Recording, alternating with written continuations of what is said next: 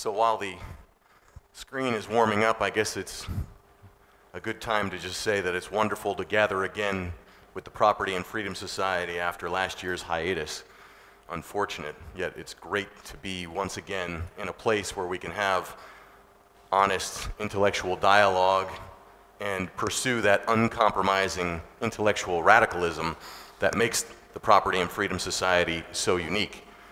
I remember my first time attending here, being interested in Professor Hoppe's work and hearing his opening remarks where he said, it's so important for us to gather and have a bit of an oasis to get away from a world that seems to be going mad.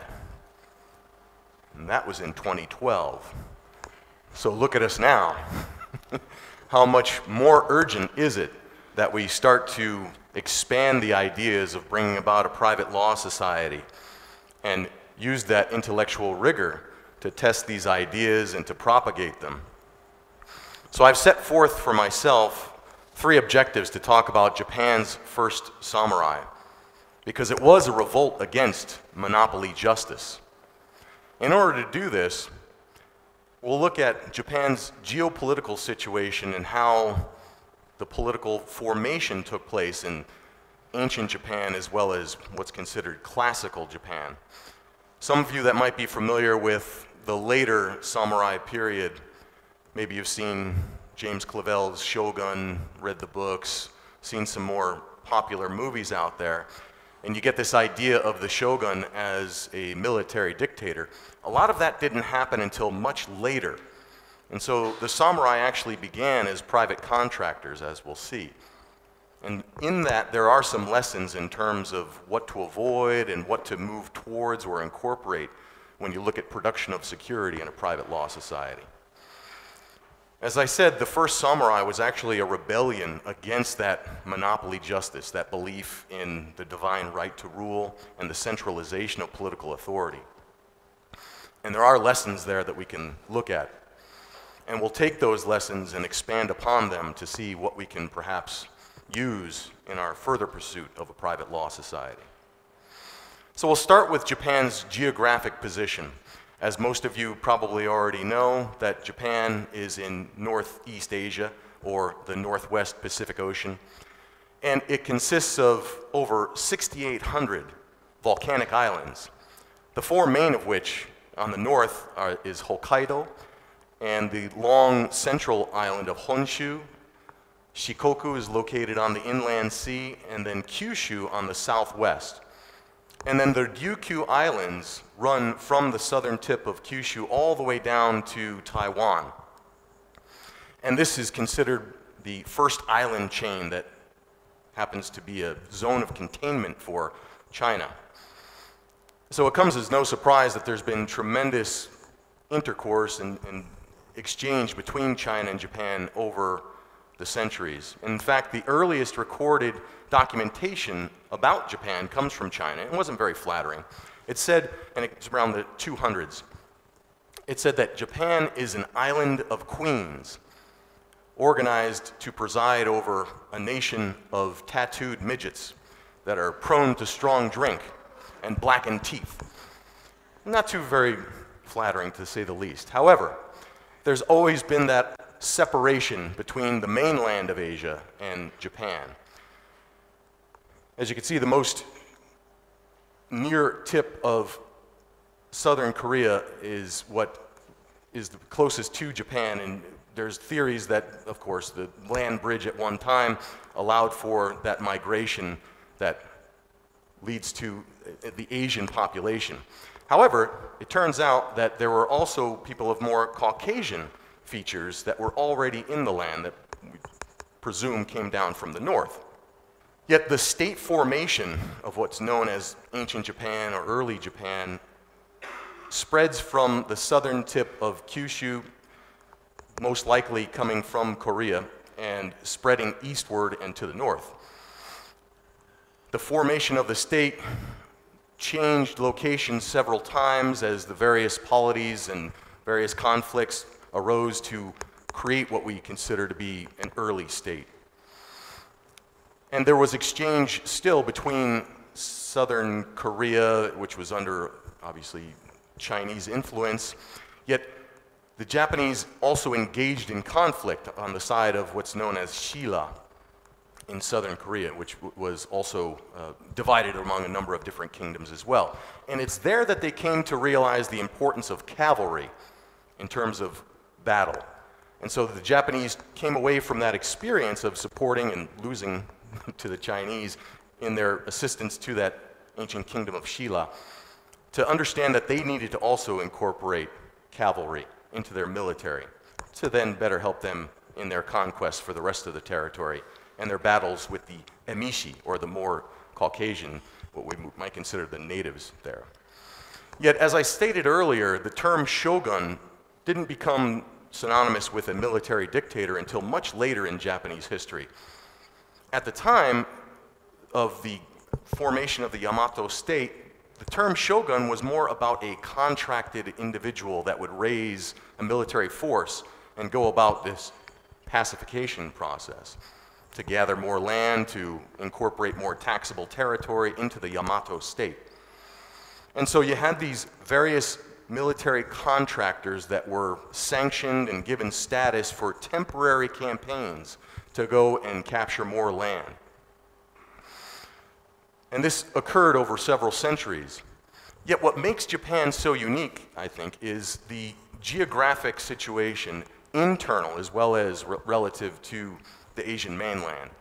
If you look at the amount of arable land, which is indicated in green, versus mountainous territories, you can also see that there's not a lot in which the people can live in and sustain themselves through agriculture.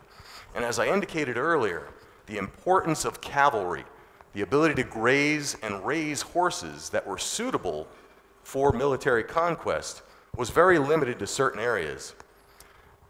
And as you would imagine, it is only natural then that that place on the southeastern tip or corner of Honshu, what is known as the Kanto Plain, would inevitably become a center of power. And in fact, that's the location where the capital is today, Tokyo. So the Yamato state might have started in the southwest, but it naturally migrated further to the east. Now, the Kanto Plain also was known as the East, but there's another name, Musashi, which literally translated means the storehouse of warriors. So the best warriors, because they had the best cavalry, the best horses, and also the most arable land, which meant that they had the most wealth, that wealth concentration was in the East. And in that situation, a concentration of power stayed with the Yamato state, but all the warriors came from the east. And the Heian period of what we consider classical Japan came at a point where most of the settlement to the north was already taken care of. They had done their battles, they had learned their lessons, they realized the importance of cavalry, and they also learned to put a curve into their swords to make it more effective. They learned that from the emishi of the north as well. Yet there were less contracts to give out, less military posts to offer.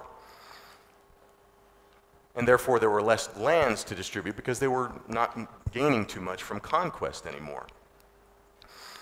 So it leads to what I call the ruler's dilemma, which is in order to maintain what's known as a plenipotentiary position or central planner, you have to be able to steal from some people and give to others in order to buy support.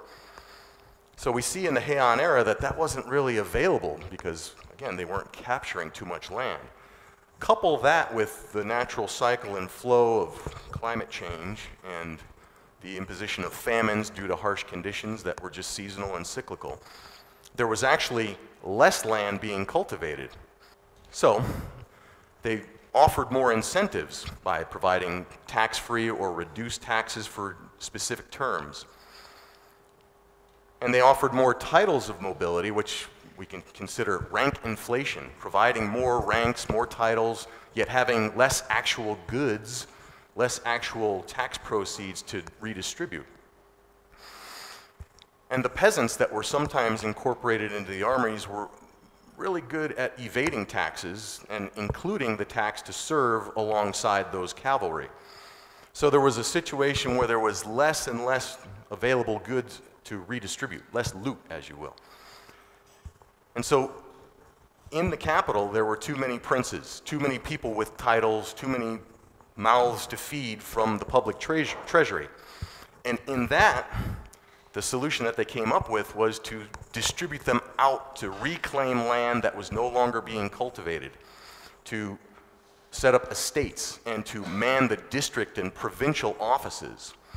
Yet when they got out into those hinterlands, they found out that the only way that they could really get things done to affect policy was to use the local warrior bands that had already formed out in those territories. So if the central court wanted to get something done, they sent it to a provincial district headquarters, provincial or district headquarters, and then they would try to carry that out, but again, due to local conditions and those pockets, as you saw earlier, those islands within Japan of arable land can have their own distinct character, their own distinct relationships, and to get anything done, the power actually had to be subcontracted to those local alliances that were already in place. And again, those were military alliances based on self-protection and networks that helped each other out for their own mutual security. So the central state, the Yamato court, had to work through those local bands in order to affect policy change. And that's why we can consider the samurai to initially be security contractors. The central state tried to mimic the Tang dynasty from China's model of national conscription, which was very heavily based on infantry. But as we learned, it's the cavalry that really got things done in terms of military force. And so affecting policy wasn't very conducive with a primarily conscripted infantry force. So they naturally developed this, what's known in Japanese as the Kondei-sei. In 792, it's roughly translated as the Stalwart Fellows Network System. The Central Court recognized that they weren't going to be able to get things done using their bureaucracy, so they actually just adopted the Kondei-sei, the Stalwart Fellows system of policy enforcement. The emperor, because it was believed at the time that it was descended from heaven and had the divine right to rule, and that court remained the central authority that could issue various grants, various titles, various contracts, and also the edicts, how much taxing was going to be collected. So the emperor maintained that ceremonial position to conduct their sacred rituals. Yet the developing of the actual networks to get things done proceeded down through the court nobles that then developed their estates out in the hinterlands. And again, it was based on reduced taxes and the ability to bring into one's own house those different lands. So there was this pull towards a horizontal network where people out in the land out in the hinterlands that wanted to avoid taxes, avoid some of the onerous regulations and being conscripted, would align themselves to an estate that had a direct relation to a court noble. And the court nobles, of course, enjoyed having their own private military contractors as well to support them. The military contractors would have to do tours of duty and perform services in the capital as well as border security. And at the time, there was a belief that the Tang dynasty was going to invade. So there was a lot of fortification on the western flank, but the invasion never came.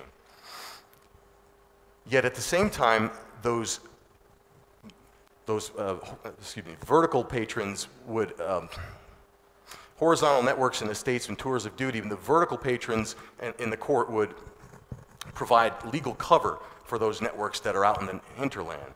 So you see this patronage system developing as well as the strengthening of the networks that are out in the provinces and the districts. Within that situation, there was one particular excess prince that was just so happened to be in the Kanto Plain, very wealthy because they had so much land with which to raise horses, as well as wet rice farming and a variety of other agricultural endeavors. Yet he went to go perform his service in the capital, and while he was performing his tour of duty, his uncles expropriated some of the land that was his to inherit. Now, those uncles also wanted him to raise rank and to come back with some sort of title of nobility because you would earn yourself a reduction in tax liability.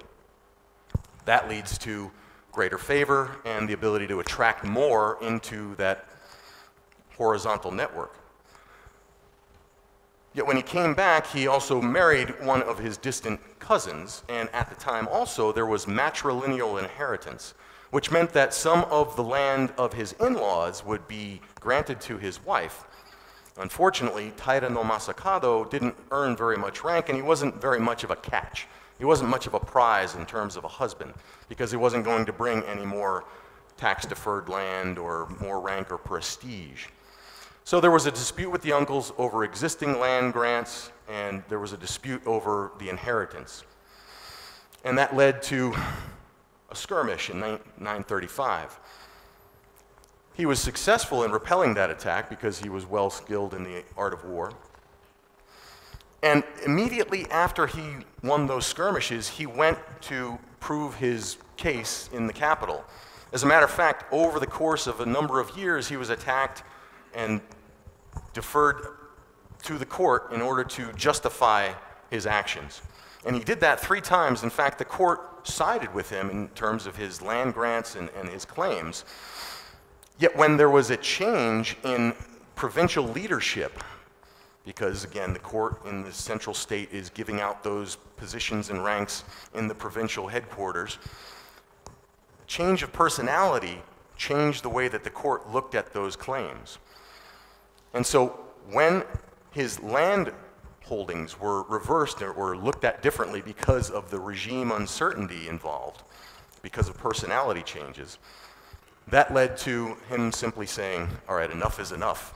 I'll just go ahead and be my own emperor over here on the east. You people on the other side of that mountain chain can go deal with yourselves, and I'll take care of things over here. So he attacked all the provincial headquarters, set them afire, and laid waste to a number of different estates that were at odds with his claims, the ones that were held by his uncles. Yet at the same time, he also appealed to one of his patrons back in the court and tried to make himself at least appear to be noble in his endeavors. But it's the first time that one of those warriors out in the provinces was to say, that authority is illegitimate, and I'm going to run things over here for myself. Unfortunately, the court was able to play one warrior band off of another and issued a bounty for his head, and the legitimate belief in the divine right to rule on the part of the emperor rallied, as well as rallied to the cause a number of different rivals. And so Taira no Masakado was dead within 6 months of his revolt. His head was sent to the capital to be put on display. And it is said that his eyes never closed, that they could hear him laughing, and that at some point that head disappeared and mysteriously made its way back to the Kanto Plain. And it landed in what is now known as Otemachi in downtown Tokyo, which just so happens to be a financial district and located very close to the headquarters of the Bank of Japan. And many business people in that area go and pay respect to his location of his head. The location where his head is supposedly buried is known as the Kubizuka. So he's looked at as a local hero, and he's a source of inspiration for those in the financial district that are looking for fortune and looking to make their own way in the world. But when we look at what we can take from this incident and look at it through the lens of praxeology, because so many other people that examine this incident come up with different ways of describing why this conflict came to a head. There's one historian that tried to claim that this was a matter of intraspecific rivalry, which is just a simple way of saying that people try to establish a pecking order amongst themselves. But fortunately, because we have the tools of praxeological analysis, we can understand that all conflicts are based on control over resources. And it's because of the scarcity of resources that lead to these conflicts. And without the adequacy of clear property rights, conflicts will inevitably arise.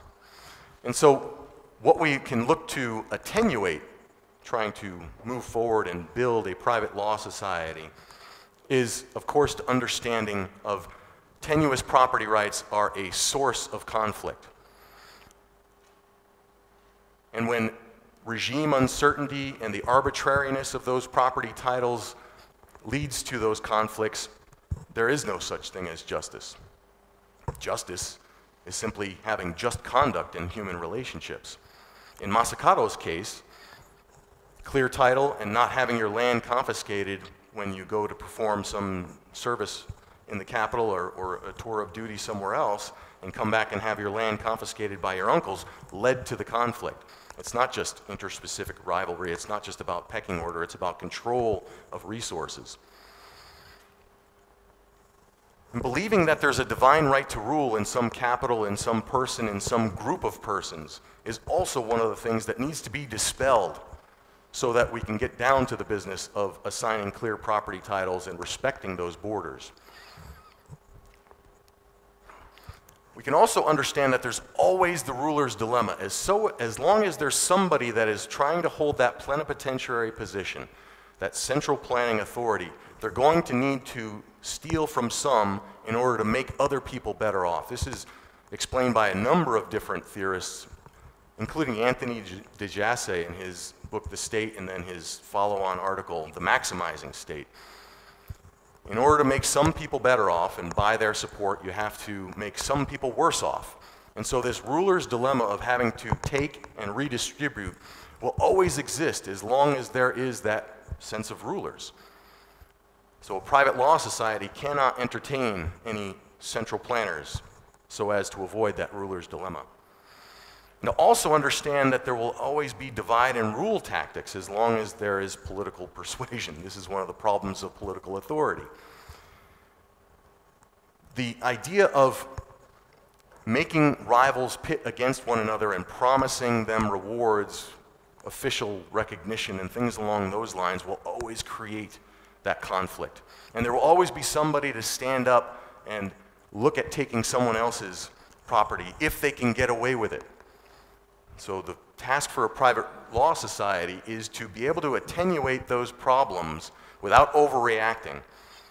You see, Masakado went and tore down the provincial headquarters. Yet he was also trying to justify his actions with the central court. So he was in one camp or two camps at the same time and found himself squeezed between them both, trying to set out on his own, yet also trying to appeal to justify his actions with that central court. Didn't work out for him. So being able to mitigate these problems that we know will arise in any political situation, while at the same time avoiding overreaction, remains a task for those of us that are looking to advance a private law society. So what do? We can accentuate local identity. Japan's geography was conducive to a local identity because of the massive terrain features that separated those pockets of civilization. And understanding that there are geographic benefits to having massive terrain or significant terrain features between political entities creates that buffer space. It's harder to impose one's will when there's a geographic buffer between. But to keep things local is one of those elements, to have local wealth, local networks, and local ability to resist and to enforce property rights. It's going to require having armed and trained networks. I would submit that having an armed network to resist the encroachments of others is indispensable, no matter whether we're talking about a minimal state or an absolute private law society. You can outsource some of your security, but at some point you also have to be able to resist the will of any of these corporations that might become overbearing and alter the deal. Yet the way to modulate and to keep focused on what's important is to make sure the importance of private property becomes that central organizing factor. And so even the US Army understands that property means peace. I was able to find this book by a retired lawyer that worked for the Army, retired as a lieutenant colonel, became a PhD in international relations, and now works for the Army War College putting out books. And it just so happens that he wrote some things that are very similar to what we're advocating here as well.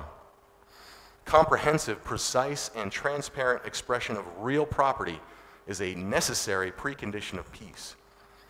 Places outside the lines of formal property necessarily slump toward possession by force. So in the absence of property norms, there will be conflict. Even the Army recognizes this. If by success of a society we mean improvement in freedom, material prosperity, and social peace, a trio which together might fairly be called human flourishing, then construction of formal, liberal property regimes and land use systems is as important as holding elections. So property, even the Army admits, more important than democracy. I really appreciate Richard Mayberry's formulation of a property-centric common law, and it's something that I'd like to see propagated throughout the Property and Freedom Society as well as beyond. When we talk about a common law that everybody can agree with, don't hurt people, don't take their stuff, how do you formulate that in law? Do all you have agreed to do, and this is the basis of contract law. Do not encroach upon other people or their property, and then with this we have the basis of criminal law premised upon restitution through torts. And if this becomes the organizing factor, we have the ability to actually bring it into effect. I always come back to this particular chapter within Professor Hoppe's book, The Defense of Minimal States and Free Societies. I believe we would see some rough combination of militias and insurance companies or market providers, and those would not be as mutually exclusive as we think. So Joe Stromberg's formulation is pretty good. Now, that rough combination is the question that needs to be worked on, developed, and would probably be varied depending upon localities. Those that have more time than money would probably do more self-service in a militia. Those that have more money than time would likely provide more funding to a market-based provider or an insurance company. And those jurisdictions would likely be in flux, to be constantly changing depending upon people's preferences, people's alliances, and based on property values and a variety of other factors. We come to this understanding that good militia is the foundation of all states, and by here we can incorporate this statement as being applicable to minimal states and private law societies, free societies as well. But where there is lacking any militia, there can be no good law, nor aught else that is good. Because again, I would submit that having those armed, trained bands, call it militia if we must, is necessary not only to prevent or dissuade encroachment by overarching states, but also the growth of companies that would near monopoly status and be able to alter the contracts, is what we're seeing a lot today with a number of companies that are out there. So I believe that a private law society must embrace the M word, and as an American, we are fortunate to have at least a written constitution that we can use as a baseline to show where the deviations happen, of course, where the violations of that contract or operating charter are happening. Yet we also have a few elements within that Constitution that we can fall back on. And I know that there's a number of people that like to look at the Second Amendment as being the right to keep and bear arms, yet I would say that the more important aspect is the armed, trained bands that are so important to the maintenance of a free society. And so when we look at the Second Amendment, rather than looking at the last half and ignoring the first half, we can look at the Second Amendment as the basis of an institutional framework for enforcing private law. Well-regulated militia are necessary to the security of a free state. We emphasize that necessary piece rather than the arms piece. The arms will take care of themselves, as I'll show you in a second. But if you go through the entire United States Constitution, you'll see the word necessary a number of times, but it's never in regard to an institution or an office. The president is not necessary. The Congress is not necessary. The only institution that's necessary is the militia.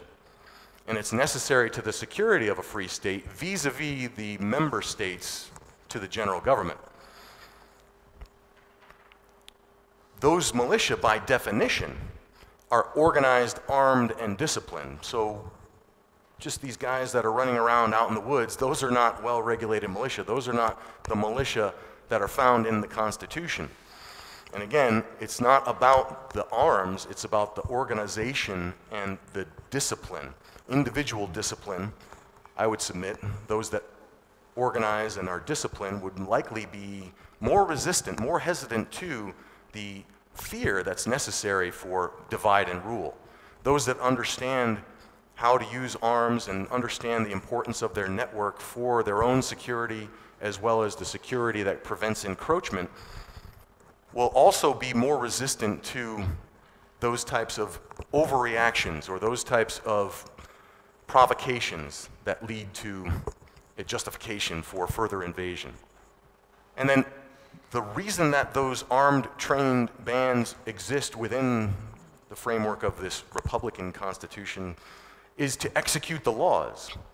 So when we look at the right to keep and bear arms in isolation, you lose all of this. What's important is that in order for the central government, the federal government, to execute its laws within the states and within the provinces, localities, by right, by way of the charter known as the Constitution, they should be executing law by way of those local organizations, those local institutions. And then the arms, you get into these ideas of what type of arms, how many bullets can you put in the magazine. All of that is superficial. And that is exactly where the conversation, unfortunately, has devolved to. These squabbles about statistics and crime in the cities and things along those lines, and so they come up with these justifications for further encroachment upon the right to keep and bear arms, these licensing schemes and things along those lines. If you look at the function of the militia, execute the laws, repel invasions, and suppress insurrections, whatever arms are suitable to those tasks are exactly what the people themselves need to have access to. And so by keeping the conversation focused on the right to keep and bear arms rather than the purpose, start with why. Why do we have these armed, trained bands locally organized? It's to execute the laws. It's to keep those laws good, as Machiavelli says, and to keep all else good as well. So my message is to embrace the M word. It's been vilified, and obviously anytime something bad happens overseas, the rise of militias in Libya or Syria or what have you, of course that's another one of these divide and rule tactics that tries to obfuscate the real issues at hand. Any free society is going to need to have the ability to repel invasions, including immigration issues. And there's another aspect that I've been thinking about recently as well that we've learned from social biology and things along those lines and evolutionary biology that, of course, social cooperation is necessary. Those groups that participate in activities to help each other out thrive and flourish. Yet in order to do that, there needs to be an element of self-selection, of hygiene. And that is also one of the things that you can think about. Would a local militia accept someone from the outside? They have to be able to trust one another. They need to be able to communicate well. They need to be able to have shared values and a sense of kinship of some kind. And so would you want this outsider who wants to move in a member of your militia? Would you want to be on the firing line with that individual? I think asking those questions would then lead to that self-selection process that keeps groups oriented on their mutual flourishing. And so many different aspects of maintaining a free society are solved or at least addressed when you think about in terms of how are we going to organize for our security without completely outsourcing it to someone that might be able to alter the terms of the contract. When we look at Japan, it's one of the most polite societies. And I believe that starting in 792 all the way till the end of the samurai period of 1868, it was warrior leadership, that stalwart fellows, those local armed trained bands were the source of law enforcement, and even being able to reject, for at least a short time, that central authority. That warrior leadership and those warrior values are what lead to a polite society that we see in Japan today. And so we might be familiar with the term more guns, less crime. An armed society is a polite society because manners are good when one may have to back up their actions with their lives. So I'd just like to close by saying I appreciate your time and I appreciate your consideration, and indeed, a free society is available, but it requires participation. It requires the ability to protect yourself and to protect those that you love. And I believe that will be true no matter what the future brings, and hopefully in a private law society. Thank you.